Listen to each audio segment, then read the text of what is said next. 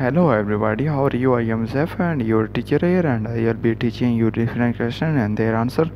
So I welcome you on classtheta.com where we will be discussing question.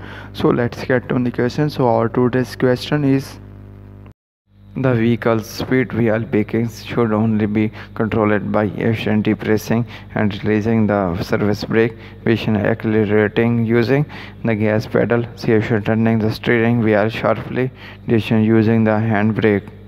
The correct answer to the question is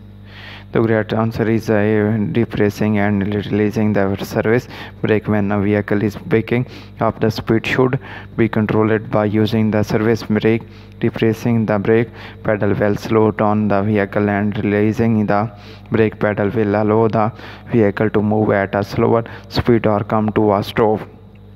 So that's the correct answer to the question. If you have any question, just leave a comment. I will be answering you as soon as I can. Thank you very much for watching the video. Please do not forget to like, share and subscribe our channel. Until next question, bye bye.